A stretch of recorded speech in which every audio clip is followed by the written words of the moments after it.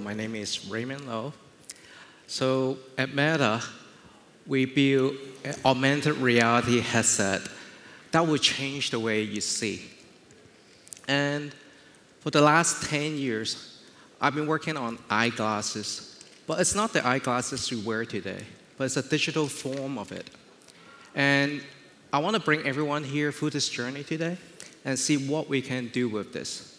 The first thing I think we all notice is for the last hundreds to almost millions of years, we still looks like this. We haven't changed too much. We still have two eyes. I haven't seen anyone with the third one, maybe. But we still have two arms. The evolution seems like we never evolve compared to the speed of technology that we're evolving today.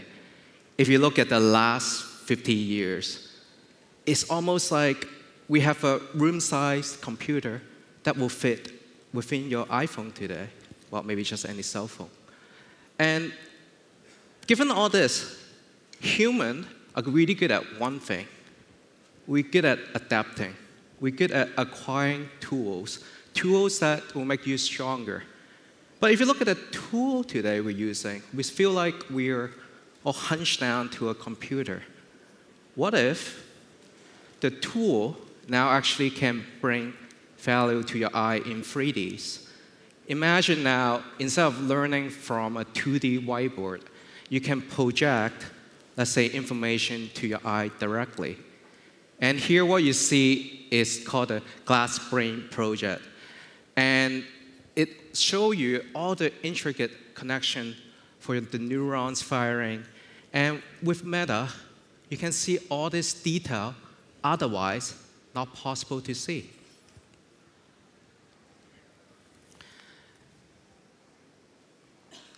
So, of course, if you think about the human, our eye is the best sensor of a kind for your body. We have millions of sensors on your retina to help you to see color, to see the brightness. Imagine you blindfold yourself today. I don't think anyone can easily get out from this door. And if this is the best sensor of a kind, how much better could it get? The funniest thing I'll say is, if you look at the human eye, what we can see is only very narrow spectrum. From this spectrum of the color you can see, I'll guarantee your dog and cat can see more than you, even today. But our evolution, I don't think in the next 50, 20 years, you can see into the X-ray, you can see into the radio. But the technology today, we do see X-ray that help you to diagnostic on the cancers. You see radio, your phone pick up the radio, and helping you to communicate. What if all this can be advanced, and what we can advance on?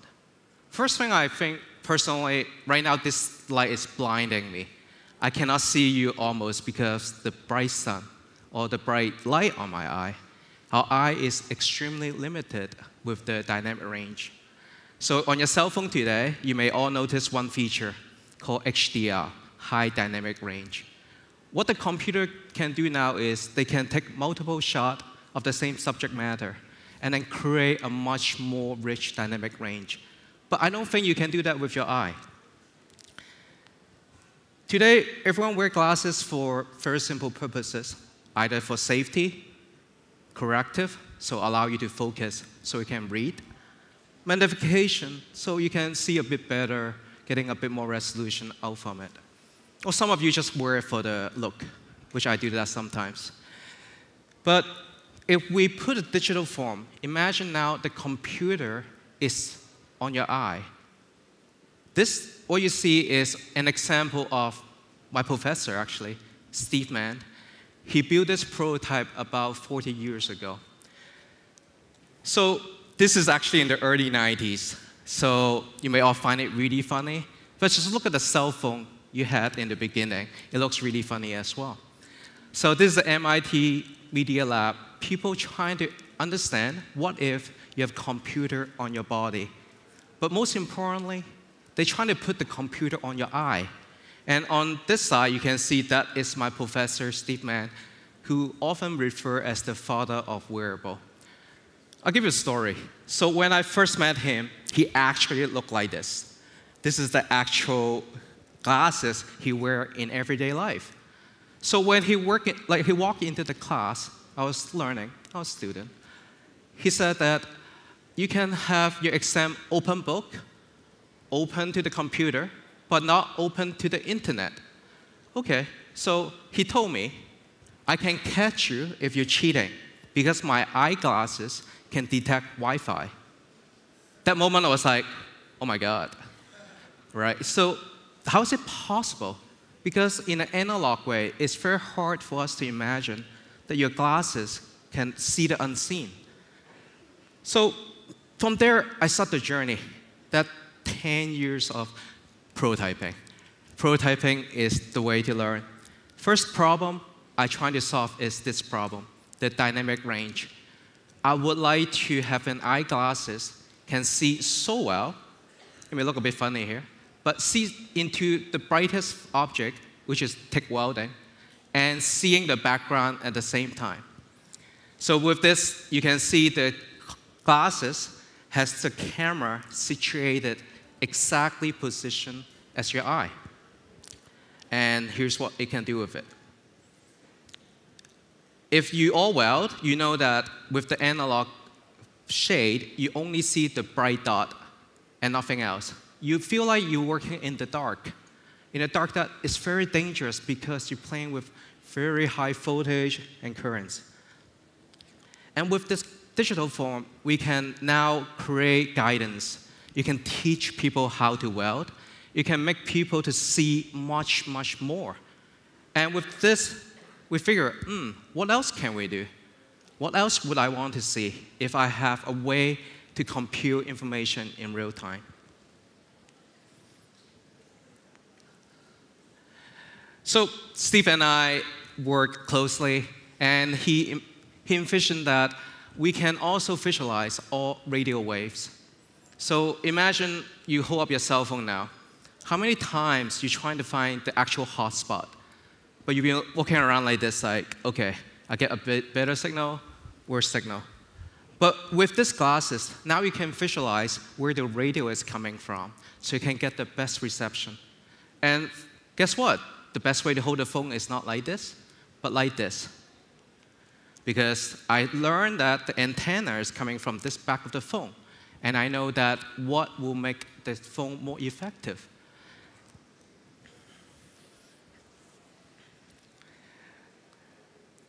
So seeing the unseen is very fun, actually. We actually created a prototype to see depth.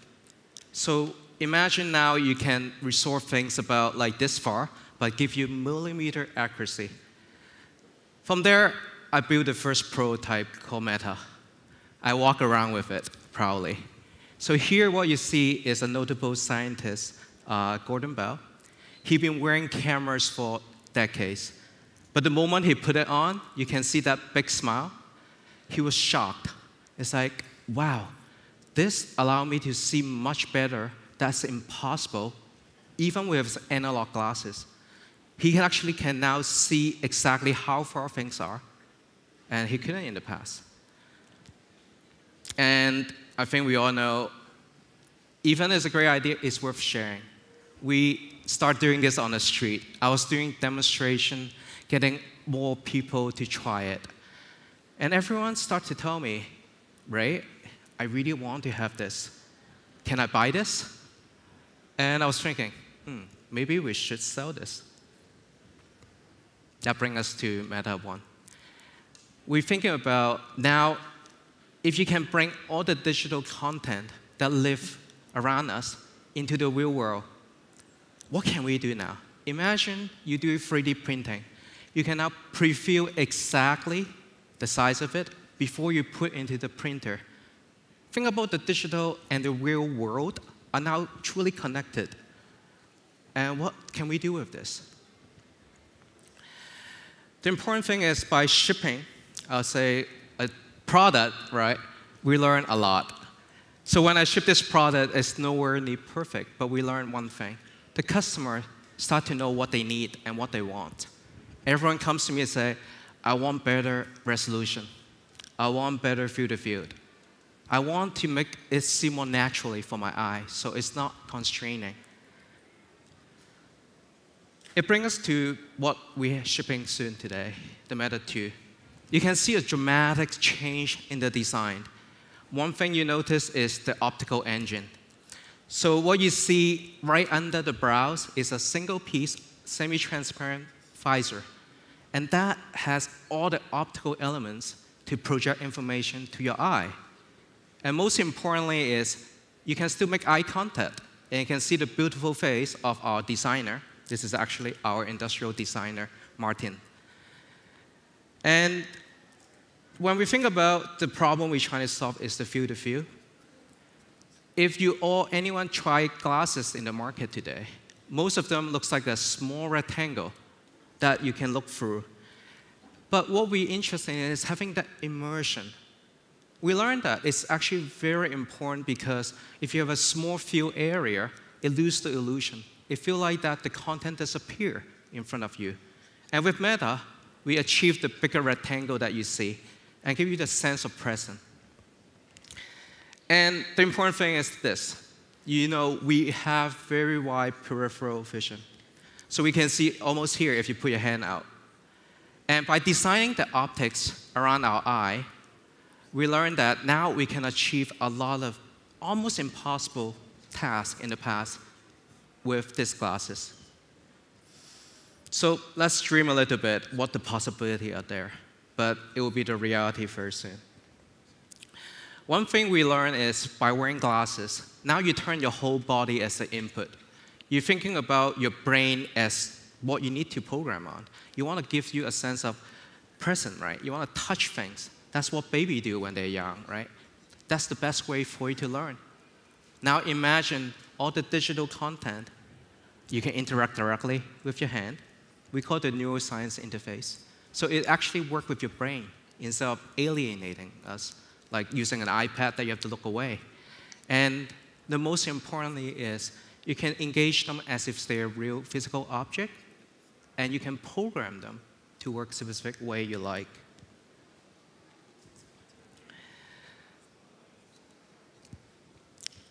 Imagine an architecture firm. You want to show your customer what you're building. What's the best way you can do it now is using 3D models, and it takes a long time to build. What if now, by wearing the glasses, you can demonstrate exactly how big things are, or give them a sense of the space and understanding what you're getting? That will change the way we communicate and collaborate.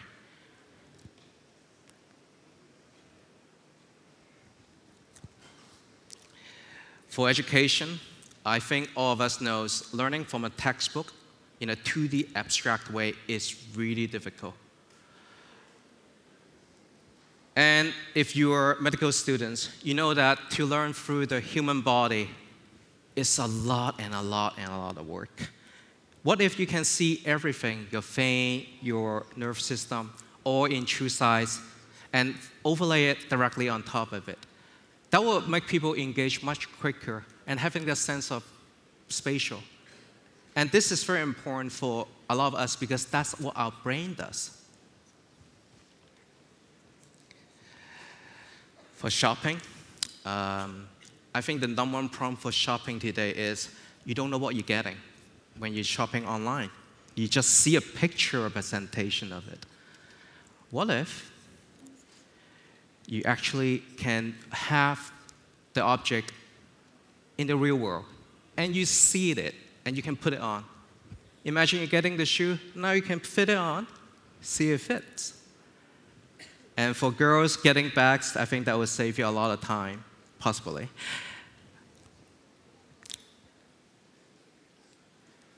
And for designer, I think with these glasses, we can create objects in space much more freely. Because now you can create without thinking about the cost of the material. You don't have to get clay. You can just draw and create in space. I asked a lot of artists. A lot of time they spend is to understand how to project this 3D information back to the 2D world using perspective. But now what if the whole world is your canvas and you can draw on?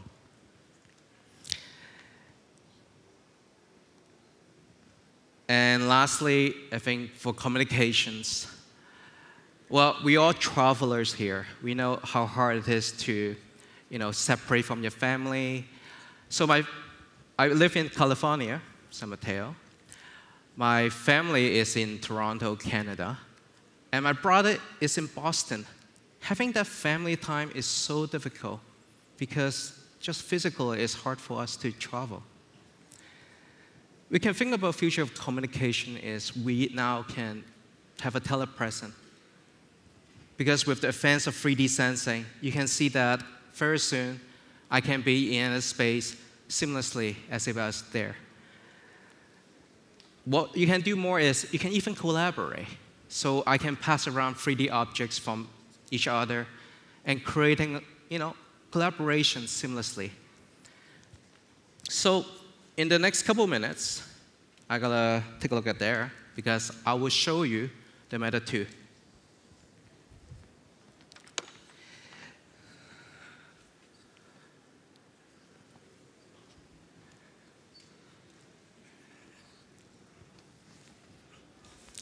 And give me 1 minute. Yes?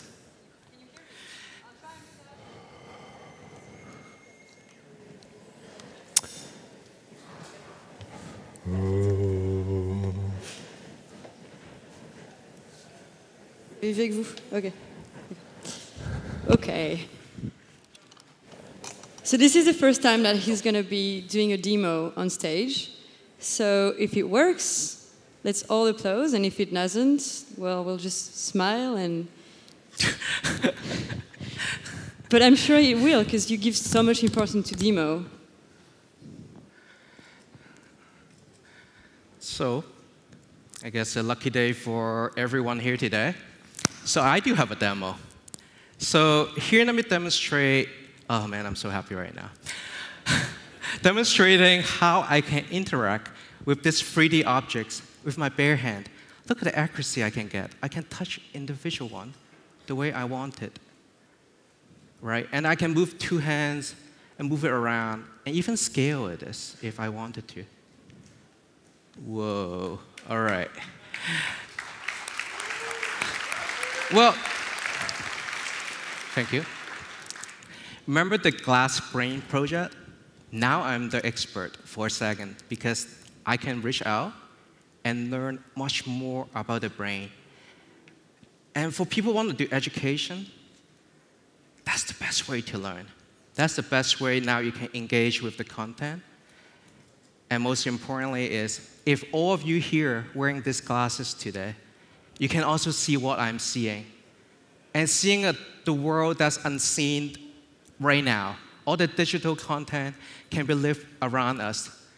And at Meta, we build the most natural machine for your brain, for your body.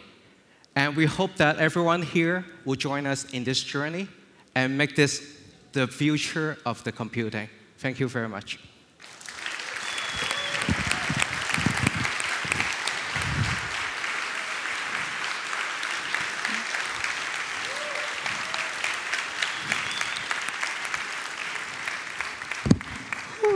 Thanks. Thank you. Very good. So, thank you very much. Do you want to answer any questions? Yeah, any questions? Oh my God, it worked. First time. All right. Yes? All right, it's available pre-ordered today. You can go onto the website.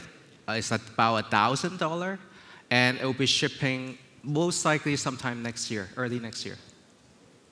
And you can actually come to the headquarters for trying it. Yes?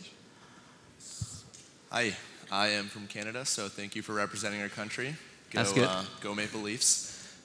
So the question I have is, as with any of these technologies, HoloLens, Magic Leap, the most important ecosystem to support are the developers because they're going to make your applications and make it scalable. So how do you plan on engaging the developers and get them to, work on your platform as opposed to something else?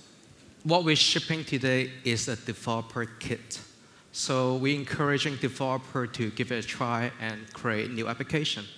Our goal in Meta is create an ecosystem together. We humbly say, please join us for that reason. Great, thanks. Yep. How do you see your product in 10 years? How small will it be? All right, so it's hello tomorrow. So let me say it the tomorrow way. It'll be a strip of glass. It will be a glasses you wear every day you forgot. Just look at the cell phone industry in the last 10 years. This is what we're heading. We will have interface just with you. That's how we see it. And that's my promise for you. I gotta spend my next 10 years on this too.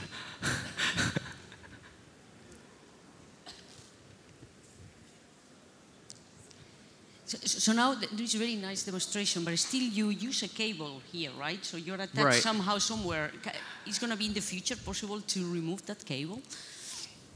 So I think you say, what should I do with the cable? The cable is there because I want to have people to develop on this, because we don't have to think about compute power limitations.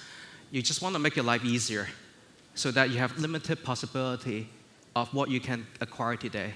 I can see in a couple years, 4 or 5 years later, the compute will be so much faster that this can be miniaturized. But today is to enable people to use it immediately. That's why we keep the cable.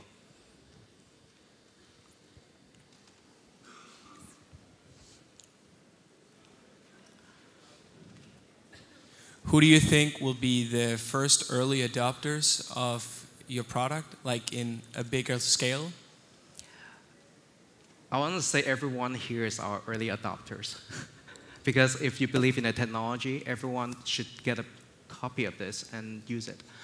More business side, I would say, right now we sponsoring a lot of developers, even the smaller groups.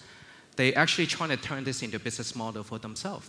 And one example is if you look into virtual reality, they do have the same idea of having developers to create platforms. And this is how they created application ecosystem. As we, Meta, we build the best interface, we create a platform for you to explore. And that's how we do it. And you should join us. And you'll be one of them. So you're mentioning and building a community and having developers join and enrich your product. I want to ask on the sense, is this will be open source, open hardware as well? To what access to what will people in general have when they own your device? Or will you be locked like in Yes. Android or Mac Right. and stuff? So let me maybe repeat. So you're thinking how open we are to the hardware and software, how hackable it is, literally. Well, take it apart when you get it. The software is open source to the C++, so you get all the interface API you need. But if you need more access, we do provide our partners even deeper access. Really depending on your needs. As a startup, we have 100 of us in Meta. We'll try our best to answer your questions. Maybe we should have a follow-up. Yep. 3D time-of-flight cameras are not yet very high resolution. Yes. Do you plan on adding or just providing a way to connect to those in case the user wants very high precision and haptic? Right. Very good question. Yes, it's hackable. Right. I'm welcome to hear what opportunities are there to using haptic feedback and using controllers. These are open to everyone as a new platform. But I believe that we want to reduce the learning curve. We want to make things a little more seamlessly. That's why we're using this time of flight. Because you don't want to have any controller with you all the time. Your hand is the best input of a kind. And that's why we choose this. Okay, we have time for one more question, and then I'll have to. One last question. Don't be shy. What do you need? What do you need? Sorry, what do you need now? And you need money, you need research, you need time, you need to sell. What do you need? And how much can you produce next year? Well, I think I need all of the above. But the key is we need to innovate. I think the reason I'm here is I want to have people to believe this is the platform to innovate on. It's a platform that will change everyone's life in a good way. Because this is the first computer you design for your eye, your brain, for your sensory, but not something I have to adapt back. Finally, it adapts back to me. That's I think what we need. We need a lot of innovation. And if you're interested in investment, we should talk at the back as well. Okay. Thank you very much, Raymond. Thank you.